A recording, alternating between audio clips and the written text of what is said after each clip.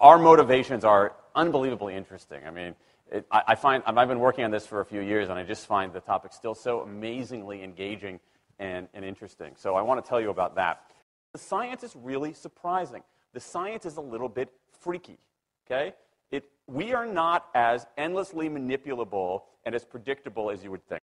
There's a whole set of unbelievably interesting studies. I want to give you two that call into question this idea that if you reward something, you get more of the behavior you want. If you punish something, you get less of it. So let's go from London to the mean streets of Cambridge, Massachusetts, in the northeastern part of the United States. And let's talk about a study done at MIT, Massachusetts Institute of Technology. Here's what they did. They took a whole group of students, and they gave them a set of challenges. Things like memorizing strings of digits, solving word puzzles, other kinds of spatial puzzles, even physical tasks like throwing a ball through a hoop. Okay, they gave them these challenges, and they said to incentivize their performance, they gave them 3 levels of rewards. Okay? So if you did pretty well, you got a small monetary reward. If you did medium well, you got a medium monetary reward. And if you did really well, if you were one of the top performers, you got a large cash prize. Okay? We've seen this movie before. This is essentially a typical motivation scheme within organizations, right? We reward the very top performers, we ignore the low performers, and the other folks kind of in the middle. Okay, you get a little bit. So what happens? They do the test, they have these incentives. Here's what they found out. 1, as long as the task involved only mechanical skill, bonuses worked as they would be expected. The higher the pay, the better the performance. Okay, that makes sense. But here's what happens. But once the task called for even rudimentary cognitive skill, a larger reward led to poorer performance. Now, this is strange, right? A larger reward led to poorer performance? How can that possibly be? Now, what's interesting about this is that these folks here who did this are all economists, 2 at MIT, 1 at the University of Chicago, 1 at Carnegie Mellon, okay, the top tier of the economics profession. And they're reaching this conclusion that seems contrary to what a lot of us learned in economics, which is that the higher the reward, the better their performance. And they're saying that once you get above rudimentary cognitive skill, it's the other way around. Which seems like this kind of, the idea that these rewards don't work that way seems vaguely left-wing and socialist, doesn't it? It's kind of this kind of weird socialist conspiracy. For those of you who have those conspiracy theories, I want to point out the notoriously left-wing socialist group that financed the research, the Federal Reserve Bank.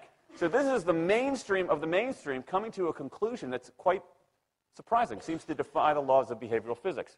So this is strange. It's strange finding. So what do? They say, this is freaky. Let's go test it somewhere else. Maybe that $50 or $60 prize isn't sufficiently motivating for an MIT student, right? So let's go to a place where $50 is actually more significant relatively.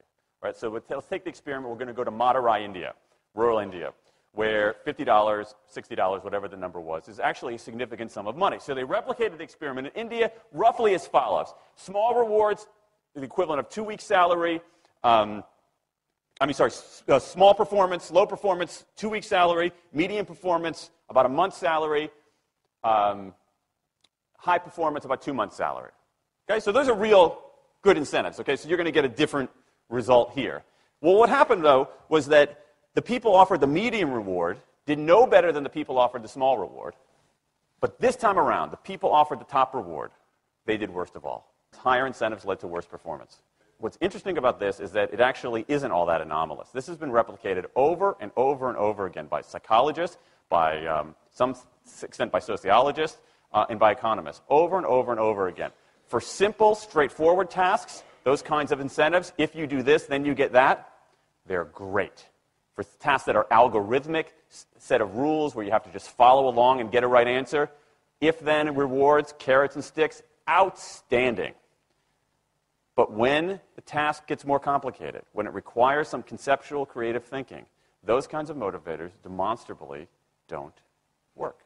In fact, money is a motivator at work, but in a slightly strange way. If you don't pay people enough, they won't be motivated.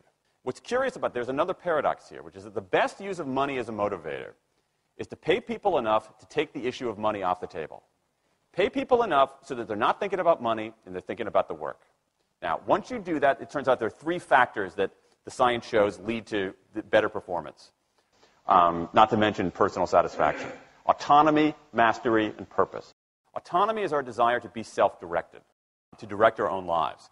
Now, in many ways, traditional notions of management run afoul of that. Management is great if you want compliance, but if you want engagement, which is what we want in the workforce today as people are doing more complicated, sophisticated things, self-direction is better. Let me give you some examples of this, of almost radical forms of self-direction in the workplace that lead to good results. Let's start with this company right here, Atlassian, an Australian company. It's a software company, and they do something really cool. Once a quarter, on a Thursday afternoon, they say to their developers, for the next 24 hours, you can work on anything you want. You can work on it the way you want. You can work on it with whomever you want. All we ask is that you show the results to the company at the end of those 24 hours in this fun kind of meeting, not a star chamber session, but this fun meeting with beer and cake and fun and other things like that. It turns out that that one day of pure, undiluted autonomy has led to a whole array of fixes for existing software, a whole array of ideas for new products that otherwise had never emerged. One day. Now, this is not an if-then incentive. This is not the sort of thing that I would have done 3 years ago before I knew this research. I would have said, you want people to be creative and innovative? Give them a freaking innovation bonus. If you can do something cool, I'll give you $2,500. They're not doing this at all. They're essentially saying, you probably want to do something interesting. Let me just get out of your way. One day of autonomy produces things that had never emerged. All right, let's talk about mastery. Mastery is our urge to get better at stuff. We like to get better at stuff. This is why people play musical instruments on the weekend. You got all these people who are acting in ways that seem irrational economically.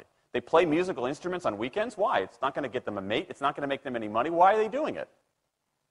Because it's fun, because you get better at it, and that's satisfying. Go back in time a little bit. I imagine this if I went to my first economics professor, a woman named Mary Alice Schulman, and I went to her in 1983 and said, Professor Schulman, can I talk to you after class for a moment? Yeah. I got this inkling. I got this idea for a business model. I just want to run it past you. Here's how it would work. You get a bunch of people around the world who are doing highly skilled work, but they're willing to do it for free and volunteer their time, 20, sometimes 30 hours a week. Okay, she's looking at you somewhat skeptically there. Oh, but I'm not done. And then what they create, they give it away rather than sell it. It's going to be huge. I mean, she truly would have thought I was insane. Okay, it seemed to fly in the face of so many things. But what do you have? You have Linux powering 1 out of 4 corporate servers in Fortune 500 companies, Apache powering more than the majority of web servers, Wikipedia. What's going on? Why are people doing this? Why are these people, many of whom are technically sophisticated, highly skilled people who have jobs? Okay, they have jobs. They're working at jobs for pay, doing sophisticated technological work. And yet, during their limited discretionary time, they do equally, if not more, technically sophisticated work, not for their employer, but for someone else for free. That's a strange economic behavior. Economists who look into it, why are they doing this? It's overwhelmingly clear. Challenge and mastery, along with making a contribution. That's it. What you see more and more is a rise of what you might call the purpose motive, is that more and more organizations want to have some kind of transcendent purpose, partly because it makes coming to work better, partly because that's the way to get better talent. And what we're seeing now is, in some ways, when the profit motive becomes unmoored from the purpose motive, bad things happen. Bad things ethically sometimes, but also bad things just like not good stuff, like crappy products, like lame services, like uninspiring places to work. That when the profit motive is paramount, or when it becomes completely unhitched from the purpose motive, it's just, people don't do great things. More and more organizations are realizing this and sort of disturbing the categories between what's profit and what's purpose. And I think that actually heralds something interesting. And I think that the organizations that are flourishing, whether they're profit, for profit, or somewhere in between, are animated by this purpose motive. Let me give you a couple of examples. Here's the founder of Skype.